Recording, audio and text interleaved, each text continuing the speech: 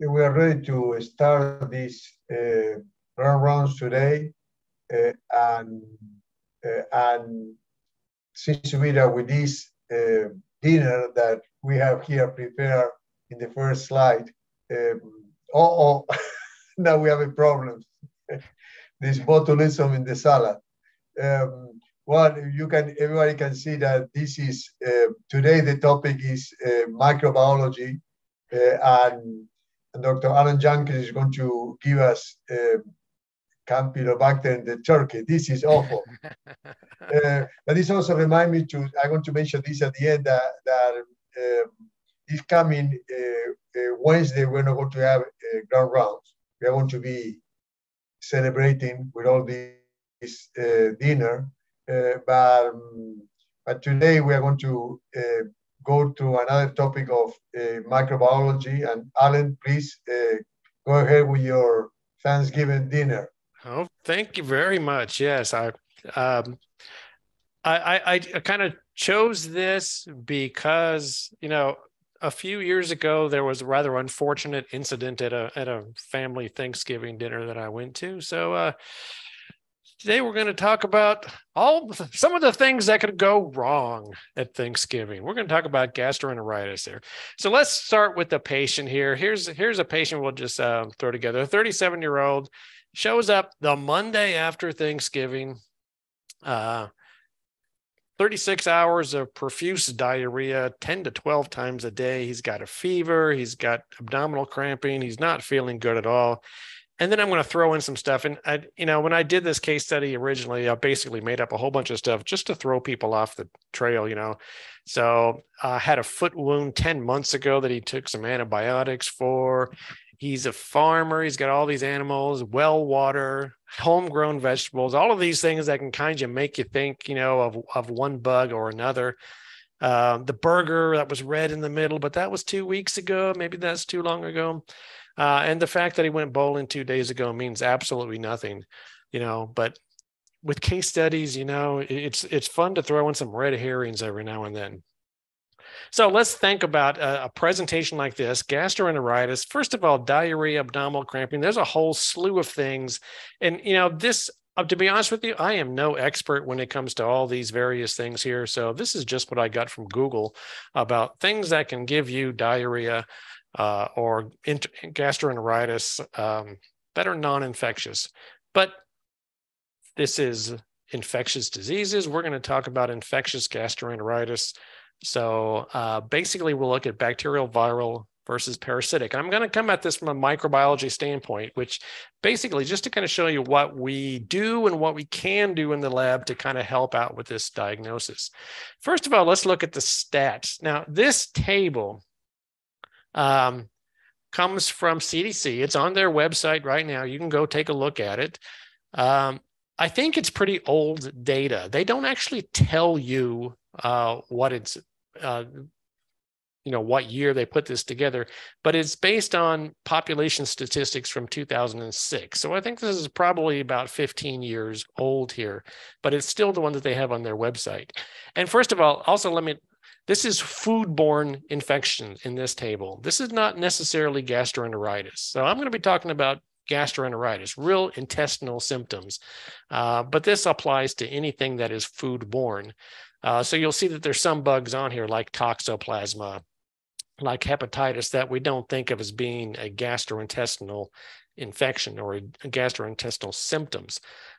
Brucella, we had a case of Brucella just a few months ago that actually presented as epididymitis. So not GI at all, but it was foodborne. But still, if we kind of look at this and say most cases of foodborne infections are going to lead to gastroenteritis, then you can look at this and say the bugs that lead by a long shot are the viruses up here. A lot more cases of viral gastroenteritis than there are parasitic gastroenteritis or bacterial gastroenteritis. The viruses lead. In fact, norovirus, if you add up all the numbers, there's a lot more norovirus than there is everybody else put together. So norovirus is going to be the number one case. So we could look at our patient and say, just completely without looking at his presentation, he comes in with gastroenteritis. The chances are that that's going to be viral. So you're his doc. What are you going to do with him? He comes into your office. Well, one thing that you can do is just send him home, not do anything. And for the most part, that's often not a bad choice to do, because the huge majority of diarrheal illnesses are self-limited. They're going to go away in a couple of days and the person's going to be fine. In fact, if you look back at that table, I'm going to go back here. If you go look back at this, one thing to point out is we don't actually diagnose near this number. I mean, 5%, just saying, somewhere around a very low percentage of these actually get diagnosed. And the reason is people tend not to go to their doctor with diarrhea unless it's really bad. And a lot of times when they do, the choice is just go home, sit it out, it'll go away. Stay hydrated. You can take some Pepto. It's going to pass eventually. I put the asterisks here next to Imodium because if it's an infectious cause, you really don't want to use Imodium or other anti-motility agents like that. They're not recommended. So in our patient's got a fever, suggestive that this is going to be an infectious cause, perhaps, of gastroenteritis. You should not give him Imodium. But you could send him home and say, just kind of wait it out. But on the other hand, this is kind of an amalgamation here of guidance from the American College of Gastroenterology and the American Infectious Diseases Association on what to do when patients present with gastroenteritis. And they recommend that you do some sort of diagnostic evaluation if the patient has any of these situations right here. So for example, if they work in certain professions where it's possible that they can spread it to other people, if there's a known outbreak going on. But in our case, we know that our patient has at least 3 of these signs. So the guidelines would be, yes, you should take a look at this. You should try to figure out what is causing this. Plus, from a public health perspective, if we never look for these causative agents, then we're never going to know what's out there. You know, how are you going to say, oh, don't worry about it, it's just norovirus, unless we actually look for the norovirus? So we want to know as much as possible about what is causing these outbreaks so that we can pursue them if statistics show that this looks like it could be an outbreak. And I'll talk a little bit more later about the public health significance of sending your isolates to the state lab and having them do some epidemiological typing with those. Here's a first hint that you can kind of take from whether a diagnostic evaluation will be of much help. Is it an inflammatory diarrhea or is it a non-inflammatory? So this is just kind of, these non-inflammatory ones are basically going to be watery diarrheas that are watery diarrheas. There's not any inflammation going on. Since there's not really any inflammation, you're not going to have fecal leukocytes, or these days, you know, basically what you should be doing would be a lactoferrin or calprotectin test instead of fecal leukocytes. Those are going to be negative. And these are the bugs that are probably going to be causing that. Whereas an inflammatory diarrhea is where the organism is going to be more invasive. And because it's disrupting that mucosal integrity, that's why it's getting into the tissues a little bit. That's going to cause a fever. So here, plain watery diarrhea. Over on the inflammatory side, you can have the fever, you can have the abdominal pain. And these are the bugs that are probably going to be causing that. You will probably have fecal leukocytes in the blood or lactoferrin in the blood. Now, the reason that's kind of helpful to know from a workup standpoint is if you look at these bugs, we're really not going to detect any of these bugs except maybe Vibrio cholera, which is very rare in the United States. We're really not going to detect those on a routine stool culture workup, whereas most of these, or at least some of these, we will. So you can use that kind of dichotomy there to say, in these situations, a stool culture is probably not going to be very helpful, whereas over here, it might lead to something significant. So I'm a microbiology person. Let's talk about stool cultures, because stool is different from everything else. There's some special aspects about stool. And that, most importantly, is that stool has a massive amount of normal flora. I mean, there's hardly any situation, any place ever in the entire world that has a higher burden of bacterial growth than poop. Some people have said that 1/3 of the dry weight of poop is bacterial weight. So it's a massive, massive amount of normal flora. So a sputum is going to have a lot of normal flora too. A wound is not going to have much. It'll have a little bit. And I'm making up these percentages. I have not measured this. I just want to kind of point out that there's a big difference between these specimens.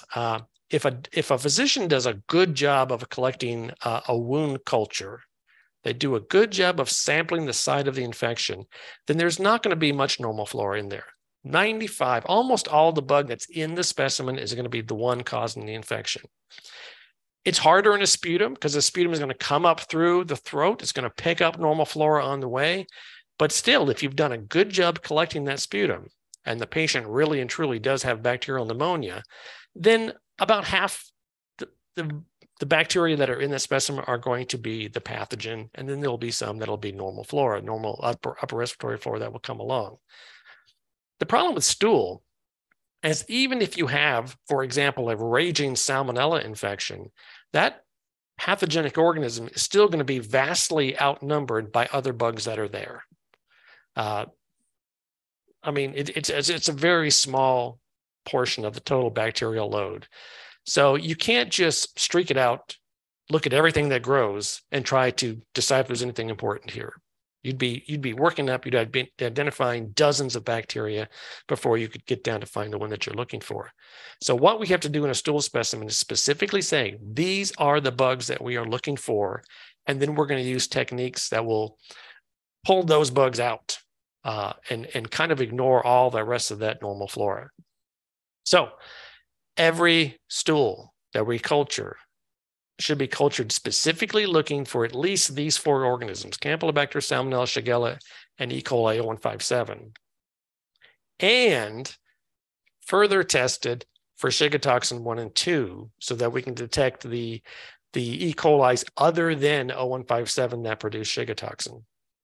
Now, the methods that we use, you might also be able to pick up these guys, Yersinia enteroclitica, Vibrio, Aeromonas, and Plesiomonas. You should be able to pick those up. They'll come along with the ride. There are special media that we can use for those that we really don't keep around, but we really would prefer it. It would be really nice if a physician said, you know what, this patient just came back from the Caribbean someplace. They've been eating raw oysters or something. I think a Vibrio might be the cause here. In that case, we could either use special media if it's available, or at least we can go and kind of put more effort into it and to really say, let's dig down deep into this stool specimen here and see if we can find Vibrio from it. There are some special techniques that we can use. You may get those from a regular stool culture. All the rest of it, any normal flora E. coli's, any other E. coli's that are not O157, any Enterobacter Klebsiella, all of these other gram-negative rods, all the anaerobes are going to be ignored. We just pretend we didn't see them. There's no interest in those at all. And we don't culture for anaerobes. So if you're looking for C. difficile, if you're looking for Clostridium perfringens, no, we're not going to culture for anaerobes. We're not going to find those. There is a rule for stool cultures. Hopefully everybody's following this rule. If a patient's been in the hospital for more than 3 days, we don't do a stool culture on them. I have looked at our data because sometimes some slip through. And you can look at data from hospitals all over the country to show once you've gone beyond 3 days, you're really not going to find Salmonella, Shigella, Campylobacter, or E. coli 157. Those are community-acquired infections, and the symptoms are going to come on fairly quickly. So that is a standard rule now, and all hospitals really should be following that. So let me show you some of the plates here. This is what we actually going to look for. This is a Campy plate. This is a plate that is specifically to look for Campylobacter jejuni or Campylobacter coli. We see enough of that as well. It's basically blood agar with 5 different antibiotics in it. You're going to look for isolated colonies out here, these kind of moist grayish colonies. I don't pay much attention to all of this here in the primary quadrant because you're putting a whole bunch of poop on there, and it can overwhelm the antibiotics. But if you got isolated colonies out here, we'll take those. We'll do a gram stain. You get these nice little curvy, corkscrewish looking gram-negative rods, and that's Campylobacter. You really don't need to do anything else. These days, for those of us who have MALDI, you can put it on MALDI and figure out whether it's Jejuni or coli pretty easily. Now, like I said, we're going to streak all our stool specimens out onto McConkey agar, and we use Hectowin agar. There are a few other media that you could use instead of that. If you look at this McConkey agar plate, there are at least 3 different bugs growing here. You can see this guy out here. Hopefully you can see my arrow. This guy out here, that one right there is different. This guy looks different, and there's a few of them that pop up in here as well. So there's at least 3 different gram-negative rods growing there. But notice that they are all pink. That means they're all fermenting lactose. I don't care. We are going to completely ignore any of that. Not interested in it. This is the same specimen on a Hectowin agar plate. This orangey color is a normal flora bug. Not interested in it. So again, here, there's 1, 2, 3, at least 3 different organisms. This one we would look at and we would very quickly say, this is no growth Salmonella, Shigella, Campylobacter, or E. coli 157. And we're done with this one. That's just all normal flora. Now, yes, I said E. coli. This could be 0157, but I won't be able to tell from this plate. This is what we're looking for. So here's your normal flora. These pink guys are your normal flora bugs. But look at these guys here that you can call whatever color you want. Sometimes we call them buff colored. Sometimes we call them just translucent, but they're not pink. That's what I'm looking for. That is what a Salmonella or Shigella would look like. So I'm going to take these colonies right here, and I'm going to work them up further to see whether that's Salmonella or Shigella. You can look at the Hectowin plates.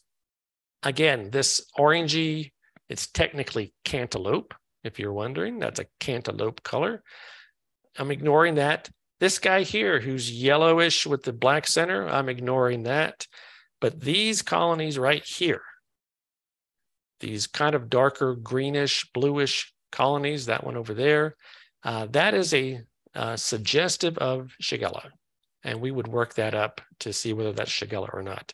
This guy here looks like he is loaded with Salmonella. These kind of what we call blue-green colonies with black. That's suggestive of Salmonella. So that's how we would go in and specifically look for certain organisms to pull them out, which is why we don't put a report in saying we got heavy growth of E. coli and light growth of normal flora. We don't do that kind of thing with stool specimens, and why we list the bugs that we're specifically looking for. This is another specimen that we had in July. This is a McConkey agar plate, and you can see it's all pink. You look at that and say, I don't care. That's all normal flora bugs. I'm going to throw it away. But this is a sorbitol McConkey. Here we're looking for sorbitol fermentation instead of lactose fermentation. And you see you got the pink colonies, but you got these guys in here, all these little buff colored colonies. That is, I'm going to pick those and test them to see whether that's E. coli 0157 or not. And sure enough, if it's 0157, then we're going to consider that a pathogen. That bug is also over here. This is the same specimen. So he's over here as well. I just can't separate him from normal flora. He looks just like all the other normal flora E. coli. So I have to use this plate here to try to find him. Another thing that we'll do is Shiga toxin testing. We use GN broth. Usually a lab will use some form of a broth to culture. And then the next day, we'll do one of these little easy immunochromatographic assays to look for Shiga toxin 1, Shiga toxin 2. This Meridian one here is the one that we use right here. It's very simple, very easy to do. If I get a positive here and did not get 0157 on the plates, then I'm going to take that broth and I'm going to send it to Frankfurt. I'm going to send it to the state laboratory. And what they will do is they will attempt to isolate and serotype what they call the big 6 serotypes, 0157, but then some other serotypes that are common among Shiga toxin producing E. coli. If they can't find which serotype it is, then they'll send it on to the CDC, and CDC will eventually do something with it. So at this point, from a diagnostic standpoint, we're pretty much done. We've demonstrated that this patient's got Shiga toxin 2, for example, in their stool specimen. This part here, figuring out the actual serotype, is more of an epidemiological concern, not a patient care concern, which is why that's handled by Frankfurt and the CDC and not by clinical labs usually. The other thing that's really important to point out on a stool culture is whenever we isolate any of these things, should be sent to Frankfurt, should be sent to the state laboratory. Every hospital laboratory should be doing this. What they are going to do is they're going to genotype the organism. They've been using pulse field gel electrophoresis. They're in the process of switching to whole genome sequencing. Believe it or not, just sequence the whole genome and take a look at it. And all of that feeds into the PulseNet database that the CDC has. This is one of the best ideas that the CDC ever had. So if I have a salmonella here, we had a salmonella we isolated yesterday. Okay, that's going to the state lab today. They're going to do this whole genome sequencing on it. It's going to feed into the CDC's database, and the CDC is going to compare it to salmonella isolates from all over the country to see if it's a match. So for example, let's take all these little green stars, okay? Every one of those green stars is an isolate of salmonella that showed up today, okay? All of that gets sequenced. It gets fed into the CDC's computer, and the CDC recognizes that these ones right here are all the same strain. Then they can look at what are the epidemiological connections between those patients. Did they all get lettuce from the same grocery store chain, or from the same farm in California, or something like that, whatever else they have in common with each other. So these ones are all the same, and they may look at these guys and say, these ones here are all the same. It's different, but they're all the same one. And then they'll be able to kind of start this investigation. And eventually at some point, hopefully, they may be able to work this back to say, well, we've kind of said that this particular farm or this particular grocery store or this particular distribution center seems to be one thing that they all have in common. Then we can try to isolate the bug from that source and do sequencing on that and see if it matches the patient isolates. So that's how you can track all around the country. If you had this one person who showed up here in Kentucky with this, we really would have nothing to work with to figure out where did this person get this infection, and is that source still infecting other people? But by feeding it all, we get all this national data. In fact, PulseNet is now international. So even if a patient had the same strain in South Africa or New Zealand or Japan, they would be able to tie it back. So it's a great use of fancy molecular genetics to really start and to go through epidemiological investigations. But it depends upon labs sending those isolates to the state lab. You have to do that. Getting back here to the hospital side of things, a lot of these bugs don't really need treatment. Shigella should be treated. It is recommended. It will shorten the course of the disease and shorten shedding of the organism. We will do susceptibility. There's only a very few drugs that we actually can report on that. One of the common drugs that's used to treat it with now is azithromycin. It's really hard for hospital laboratories to do azithromycin on gram-negative organisms. It's not on any of those panels because it's typically not a gram-negative drug, but it can be used. Salmonella, The recommendation for most patients is do not treat salmonella. It does not shorten the course of the disease, and it makes it more likely that you'll continue to shed for long periods of time. So we do not do susceptibility testing on salmonella or report it, except if the patient is less than 6 weeks of age, then it's more likely to become septicemic. So we'll go ahead and do susceptibility testing on those patients. Or if it's not in a stool. We pretty commonly get salmonella from urine cultures and from blood cultures. And of course, those are going to be get susceptibility done. But again, there's a limited number. You can add ceftriaxone to this if it's extraintestinal. Campylobacter, there's usually no need for antibiotic treatment. If treatment is necessary, you can use a macrolide or a fluoroquinolone, but most of the time you do not need to be treated. Most labs do not do the susceptibility testing in-house. It requires special media, it requires special incubation conditions, and most labs will not do it. E. coli 157 and other Shiga toxin producing E. coli's, no. Don't do susceptibility, don't report drugs. It's still standard that you not treat those. And let's go over a few things here. That was the whole stool culture thing, which is what I really do most of. If it's viral, is it worth going through and trying to figure out what virus is causing it?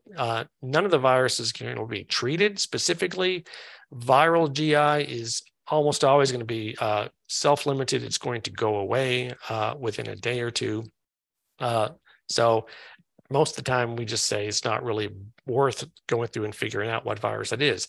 Viral culture is not helpful. None of the bugs that cause gastroenteritis are easily cultured.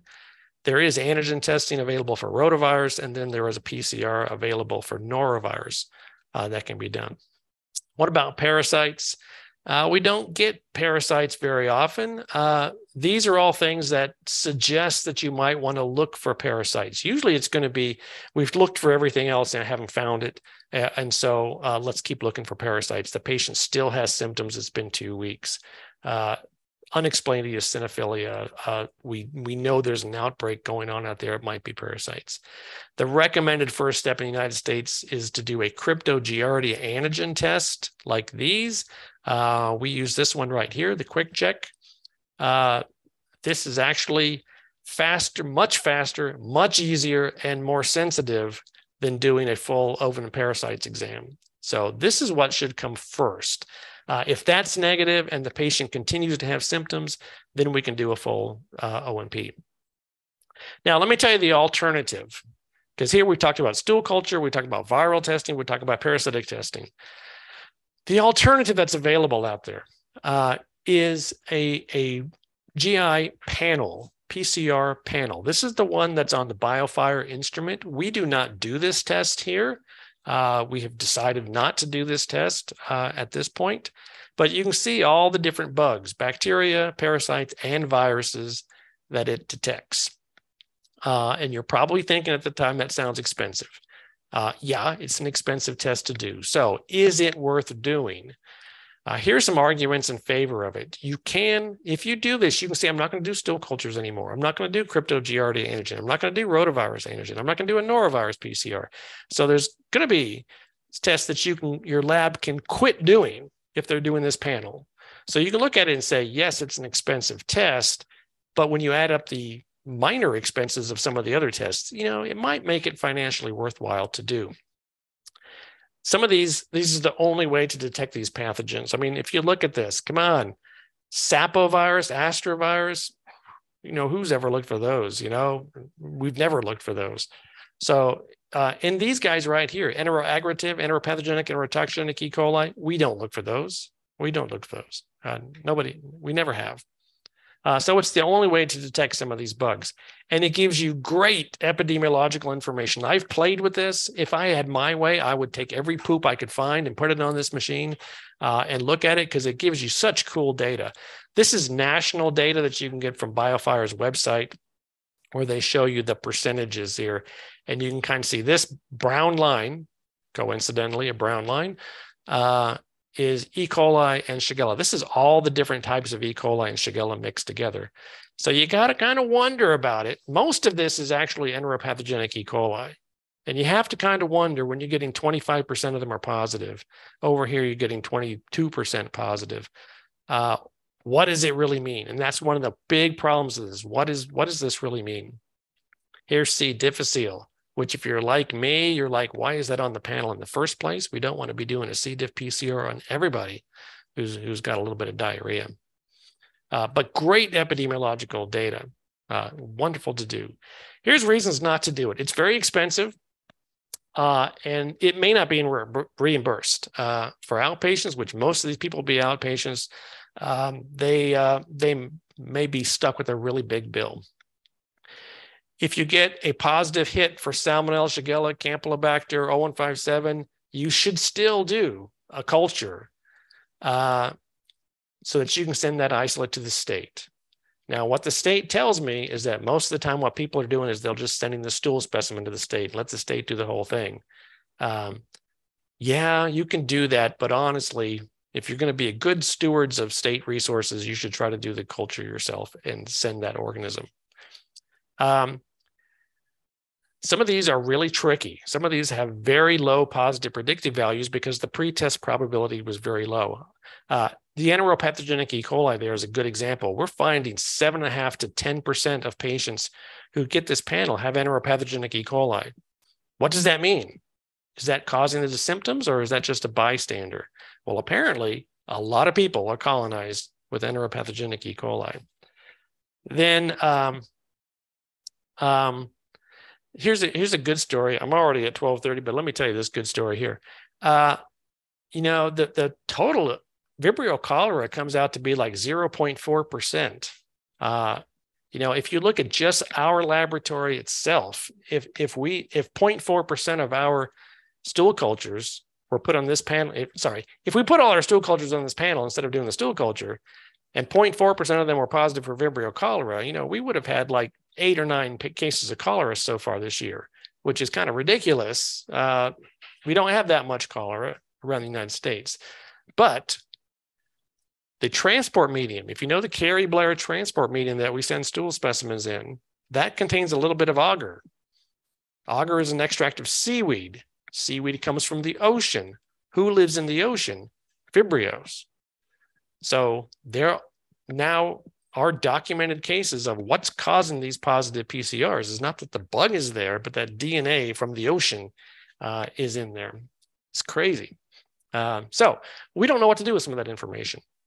And a lot of this, in fact, there's one study which showed only 2.9% of the time would it actually have changed patient management. So we're spending a lot of money for something where basically we're going to say, go home, drink Gatorade, and wait by the John until you get better in a day or two. So that's what I got on acute gastroenteritis. Just thought it was appropriate and hope everybody has a wonderful Thanksgiving and the couple of days after Thanksgiving as well. Any questions for me?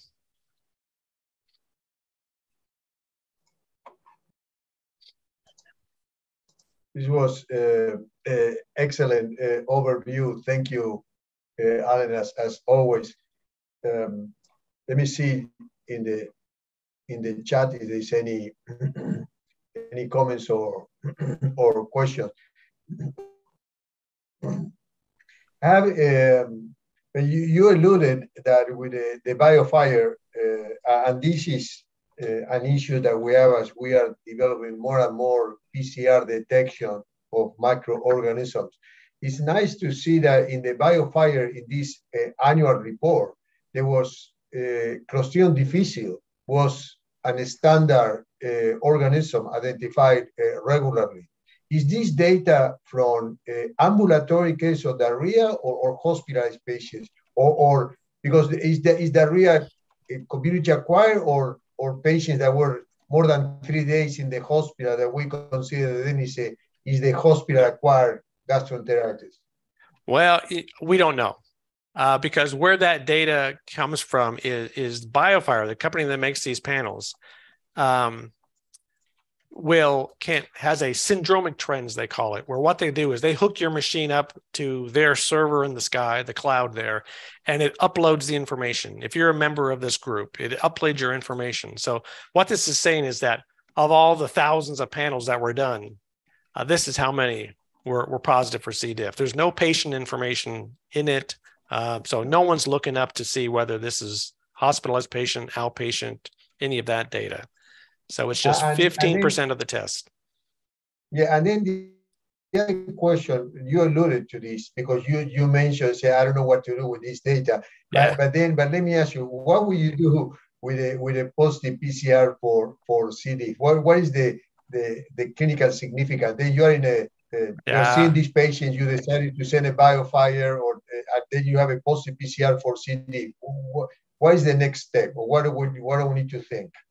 Well, if we were doing it and we got that, then yeah, you'd have to say, let's look at that patient and say, is this important or not? Now, BioFire, this panel has been around for a long time. BioFire insisted that C. diff be on that panel. And they were told by a lot of people, including me, no, we don't want C. diff on the panel because, especially look at it now, somebody comes in and has salmonella. A lot of people have salmonella are colonized with C. diff at the same time. They're going to have a hit for C. diff. And so you're getting all these cases of C. diff that are not significant. It's just colonization. So yeah, I had told them it shouldn't be on there. And finally, after probably 6-7 years, what they have done is they've now changed the software so that a laboratory can elect to not have C. diff reported. So if we brought this panel in, then that's what I would do. I would say, we're going to pretend like C. diff is not on the panel. The machine's not going to tell me the C. diff result. If you think this patient may have C. diff, if you want to test for C. diff, then we have a process for looking at C. diff. But in general, community-acquired gastroenteritis, it's gonna raise too many flags. It's gonna be too difficult to really decipher. You may say that the patient has a positive PCR for C. diff, then follow with toxin, follow. Well, yeah, that's a possibility. We can say, we're going to treat it just like our C. diff PCR, where what we'll do is we'll do the PCR and we'll automatically reflex to a C. diff toxin test so that we can report out, yes, your patient had C. diff, but the toxin test was negative. So if the toxin test is negative, the assumption there is there's not enough toxin to really be causing symptomatic disease. So we can go that way. That's something, if we ever decide to bring this in, something we'll have to think about. David, do we have any questions from the members of the audience? I don't see anything in the chat.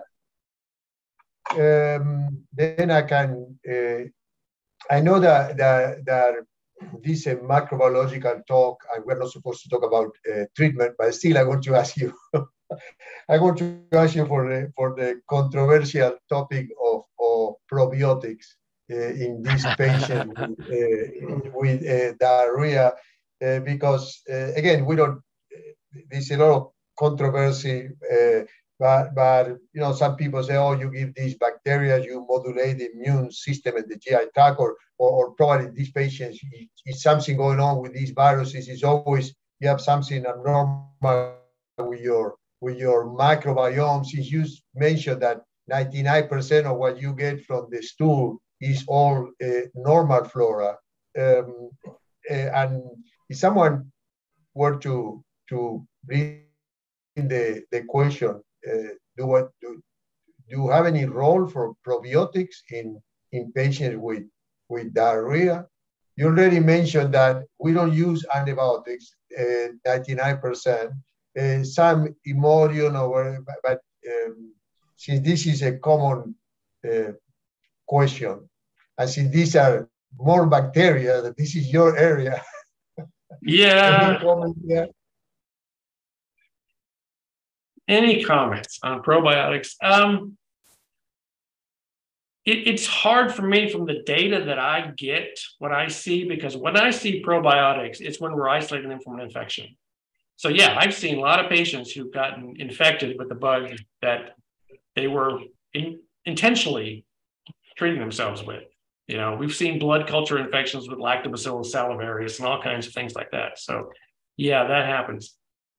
When it prevents infection, well, then I don't see it. So I'm very biased in how I look at that, or what the data is available to me. But, you know, I would say, look, I don't see the point of taking pills of bugs, you know, preps of bugs. Hey, if you like yogurt, have yogurt, you know, and it might be good for you. But, you know.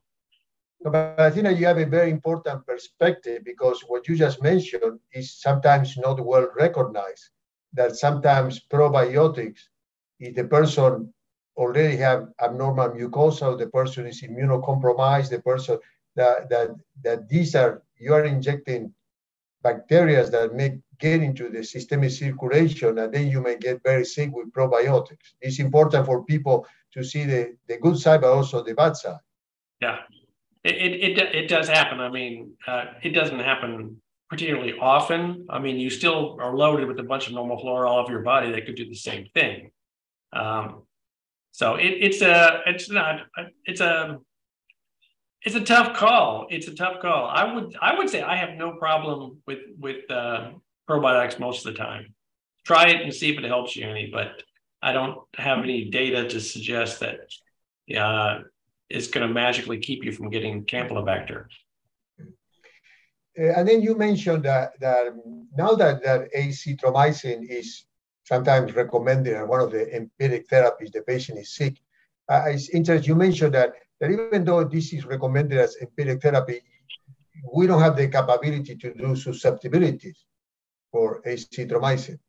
It would be an add-on, a special thing, because the gram-negative panels and the ones that we use in different manufacturers may be slightly different. They do not have azithromycin on there, because that's really a gram-positive drug, or a drug for, you know, the atypical gram-negative rods that you don't do susceptibility testing on anyway. Could we do it? Yeah, it would be a separate test. We would have to say, okay, now I know I've got a Shigella. I'm going to have to set up a second test to do it. It's only been recently, in the past year or so, that there have been breakpoints for azithromycin for Shigella and Salmonella. Up to this point, we've had what's called epidemiological cutoff values, where you can just kind of guesstimate and say, well, okay, if this is what the MIC is, then it's probably good. But we have breakpoints now. That's only been the last year or two. So can be done. We have not done it yet, just because there's been other higher priority things on the docket. Yeah. Very good. David, do we have any other comments or? I don't see anything else in the chat. Okay, well, Alan, as always, we want to thank you very much. It was an excellent presentation, even though you brought all these possibilities with Thanksgiving dinner and all these microorganisms. But as David mentioned, again, thank you very much. As David mentioned, this coming Wednesday, we're not going to have ground rounds, and then we're going to skip due to the holidays. And we are going to continue on the 30th. And also, David mentioned that we already have a date for our vaccine course that is going to be an overview of all the vaccines for adults. That is going to be on, what is the day of the review course? David, is the vaccine update is November 30th. So. November 30th. Yes, it's a full day on vaccines for adults. And with this, thank you very much for your attendance. Happy Thanksgiving to all the audience, and and as Alan mentioned, have a safe Thanksgiving. Thank you very much. Bye.